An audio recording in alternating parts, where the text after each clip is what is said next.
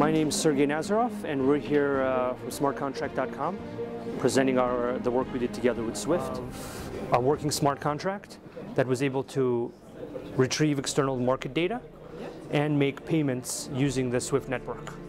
We did that together with a large number of institutions, together with Barclays, Societe Generale, BNP Paribas, Fidelity, and Santander.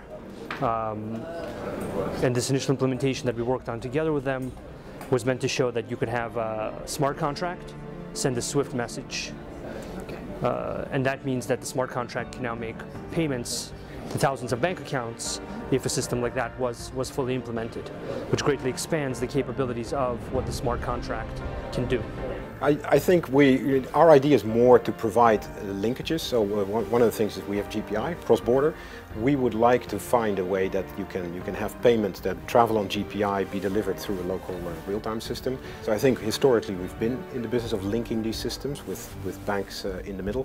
And our idea would be to do the same with GPI. First link them to GPI. We are also excited about the architecture between the banks with an architecture that allows other providers to provide overlay service on top of that. I mean, we're going to see challengers and new players coming into the new payments platform?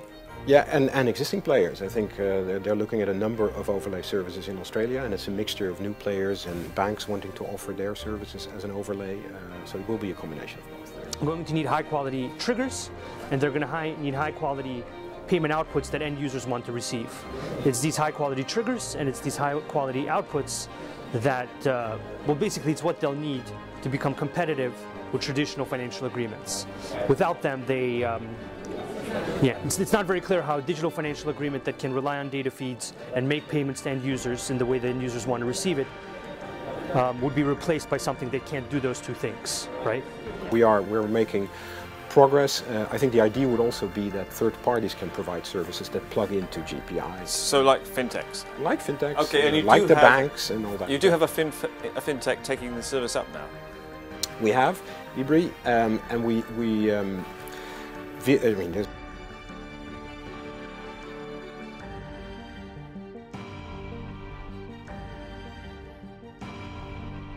there's so much out there. There's blockchains, there's robotics, there's AI, APIs. But for you, which is the most significant area? For me, it is APIs. Because I think that, first of all, it's technology that's here and now. And I can just see around us the impact it's having. I mean, we could not have done GPI without API technology. Obviously, it's one of the things that really excites me. I think it's the most fundamental redesign of correspondent banking in years. Really a service that takes the old model, makes the payments trackable, transparent, faster, etc. Progress to date has been, I think, beyond our expectations. Just a mere not even 2 years after the launch, we are now at 200 banks that have, over 200 banks that have signed up. We have a third of all the payments globally that are on GPI. And they commonly want to do payment outputs in all kinds of currencies and payment formats. And it's these inputs and outputs that our company specializes in getting to the contract, right? When it's bank data, you do want to know who makes the API call and that they're authorized. I think that's one of the reasons why we're looking at facilitating API calls over our network. That network has all the identification and security layers, and by going over that network, you solve part of that problem. It will be using the internet technology and API technology, but with the security protocol that we've embedded in our network. The first gating issue is secure middleware, and then the second issue is how do you create an abundance of building blocks, of inputs and outputs that people can combine with their core code.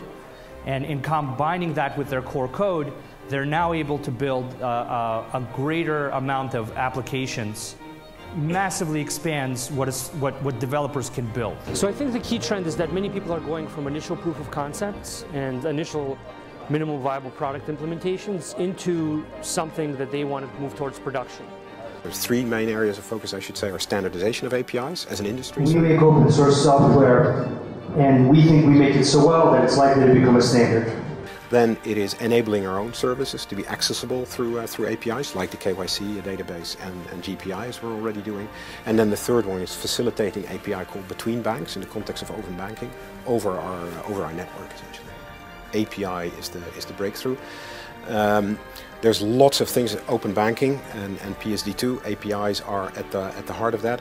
A lot of what you're now seeing in the whole Web 3.0 is based on APIs. Sybos has been quite good. I mean, there's a lot of smart people here. There's a lot of folks we're discussing partnerships with, and a number of things are moving forward in a positive direction. Obviously, working with Swift has been very good, and we're continuing to go down that path. In our opinion, the thesis would be that if you expand the capabilities of what a smart contract is capable of, then developers will be able to build more interesting contracts, which is really the focus of what we're working on. My name's Harry Newman. I have the pleasure to be head of banking at Swift. What you do is you layer over the current Rails a tracker service, and there, out of that, you have an API, a set of APIs that people can use to access that.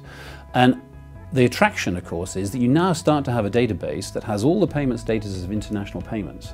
And alongside that, you can start to put new platforms that are, they might be trade platforms or they might be other platforms, and they can interact with each other with APIs. So these are the things we start to explore. The Swift GPI link can work with any DLT provider and with non-DLT based trade platforms. We will demonstrate the conclusions of this proof of concept at Sybos in London in September of this year.